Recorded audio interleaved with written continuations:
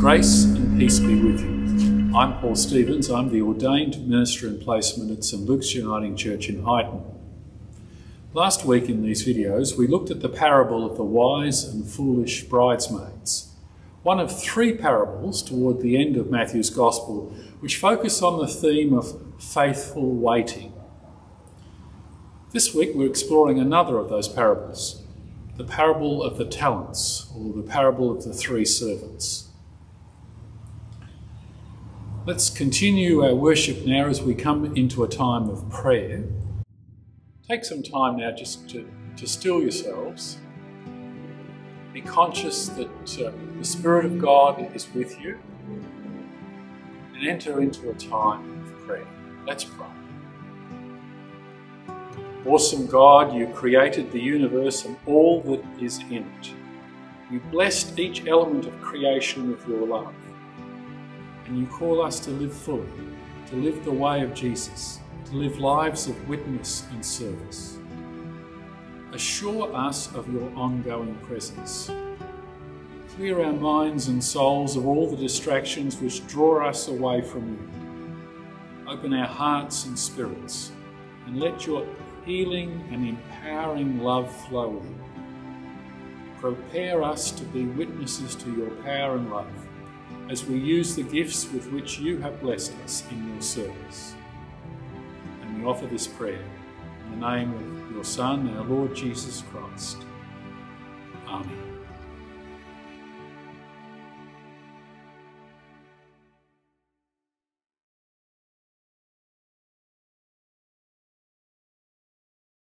The parable of Jesus from Matthew 24, verses 14 to 30. Concerning three servants. This version of the parable is from the New Living Translation. This translation refers to each servant receiving bags of silver. The actual Greek text refers not to bags, but talents. A talent is a huge amount of money. Again, the kingdom of heaven can be illustrated by the story of a man going on a long trip. He called together his servants and entrusted his money to them while he was gone. He gave 5 bags of silver to one, 2 bags of silver to another, and 1 bag of silver to the last, dividing it in proportion to their abilities. He then left on his trip. The servant who received the 5 bags of silver began to invest the money and earned 5 more. The servant with 2 bags of silver also went to work and earned 2 more. But the servant who received the 1 bag of silver dug a hole in the ground and hid the master's money. After a long time, their master returned from his trip and called them to give them an account of how they had used his money. The servant to whom he had entrusted the 5 bags of silver came forward with 5 more, and said, "Master, you gave me 5 bags of silver to invest, and I have earned 5 more." The master was full of praise. "Well done, my good and faithful servant. You have been faithful in handling this small amount, so now I will give you many more responsibilities. Let's celebrate together." The servant who had received the 2 bags of silver came forward and said, "Master, you gave me 2 bags of silver to invest, and I have earned 2 more." The master said, "Well done, my good and faithful servant. You have been faithful in handling this small amount, so now I will give you many more responsibilities. Let's celebrate together." Then the servant with 1 bag of silver came and said, "Master, I knew you were a harsh man, harvesting crops you didn't plant and gathering crops you didn't cultivate. I was afraid I would lose your money, so I hid it in the earth. Look, here is your money back." But the master replied, "You wicked and lazy servant, if you knew I harvested crops I didn't plant and gathered crops I didn't cultivate, why didn't you deposit my money in the bank? At least I could have gotten some interest on it." Then he ordered, "Take the money from this servant and give it to the one with 10 bags of silver." To those who use well what they are given, even more will be given, and they will have an abundance.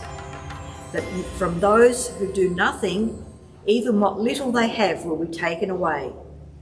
Now throw this useless servant into outer darkness, where there will be weeping and gnashing of teeth.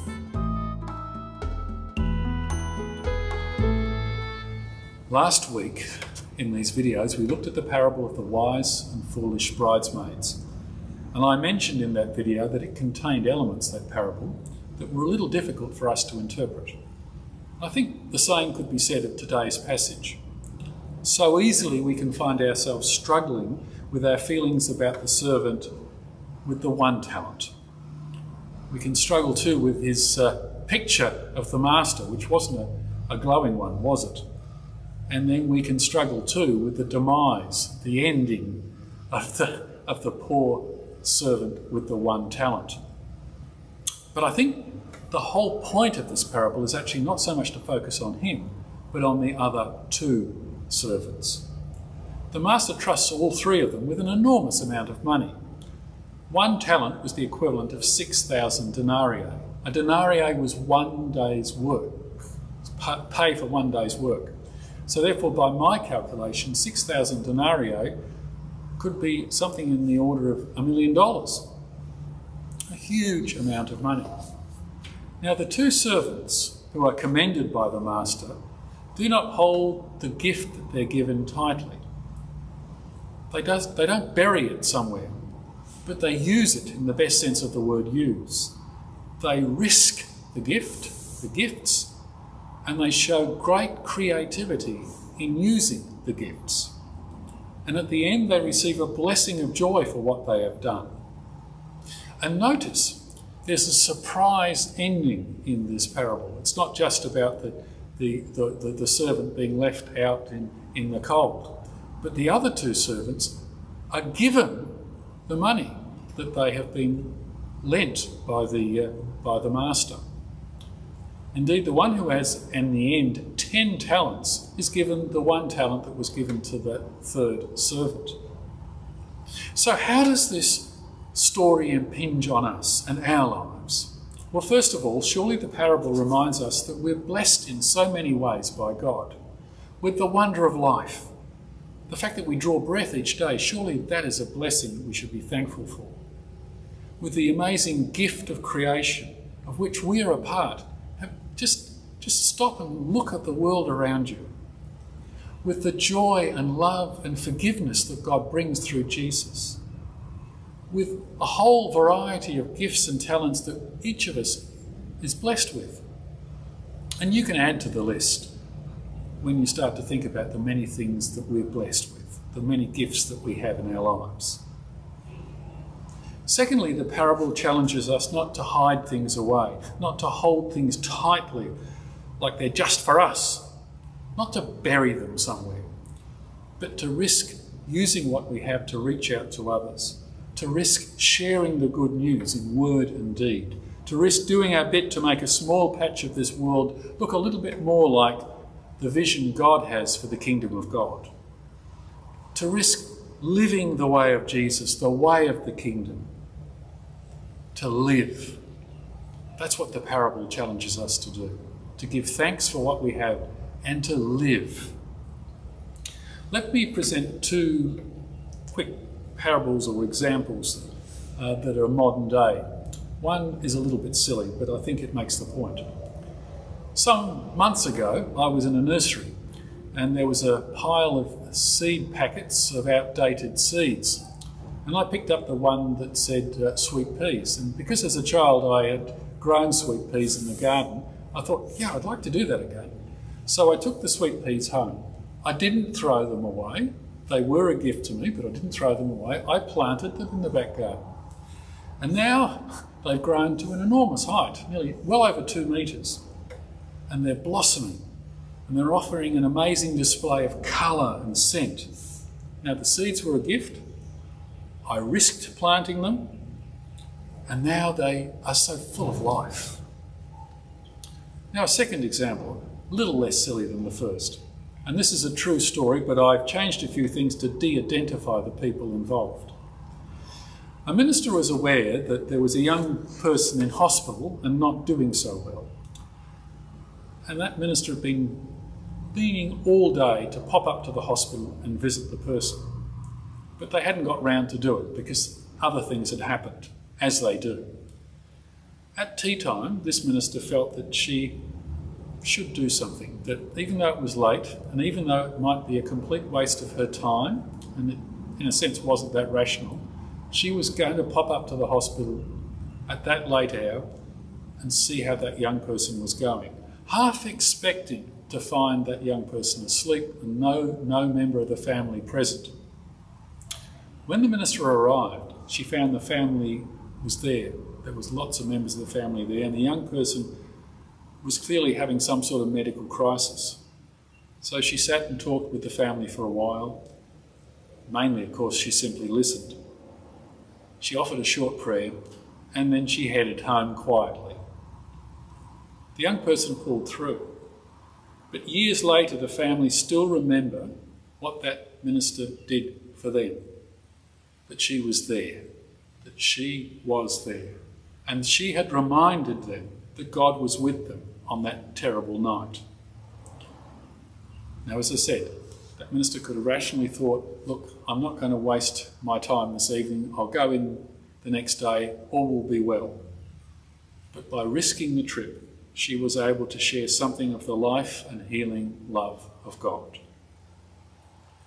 Sisters and brothers, don't hold all your gifts too tightly. Don't bury your life. Risk living joyfully. Risk living joyfully for others. Risk sharing the blessings of the grace of God. Live your life fully.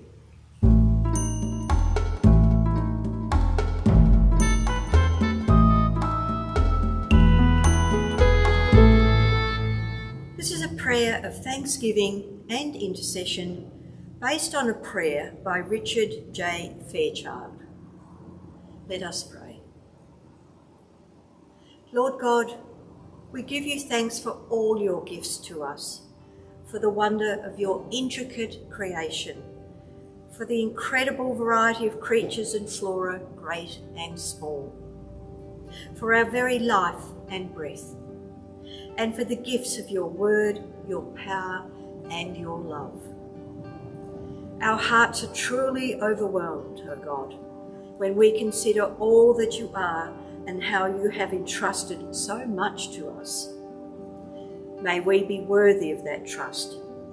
May we be a people who are unafraid to live as fully and as richly as you would want us to live. Help us to be good stewards of your creation, cherishing and protecting its amazing diversity.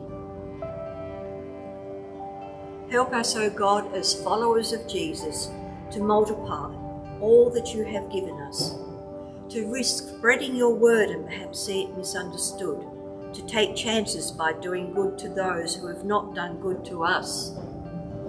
Make us ones who share in both word and deed that which you have given to us. We pray, O God, that each of us may keep discovering and developing and using the gifts with which we are blessed. Help us to recognise that we all have something to offer. We pray for those who are poor in body or in spirit, for those who are oppressed and heavily laden, for those who are sick or in despair, for those who mourn. Minister, O God, by your Spirit, to those for whom we have prayed, and help us to see how we can be an answer to our prayers. Help us walk faithfully in the path of our Lord Jesus Christ. Amen.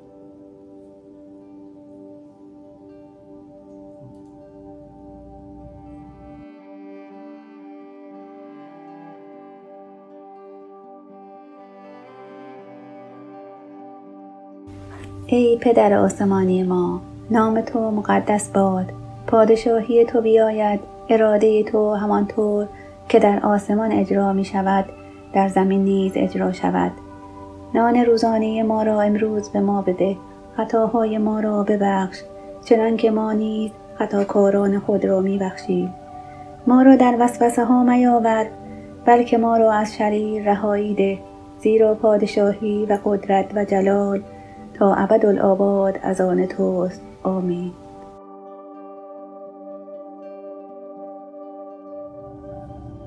In the light of the parable, let's just spend a moment now toward the end of this time of worship, committing ourselves to the way of God. Thank you, Lord, for all the gifts you entrusted to us. Help us to always remember that all we have comes from you and can be joyfully used for your good purposes. In the name of Jesus Christ. Amen. And here again the words Sir Archbishop Desmond Tutu that I used last week. Wonderful words of hope and joy in living. Go in peace and remember goodness is stronger than evil. Love is stronger than hate. Light is stronger than darkness. Life is stronger than death. Victory is ours through Christ who loved us. The blessing of God, the Father, the Son, and the Holy Spirit rest and remain with you all, both now and forever. Amen.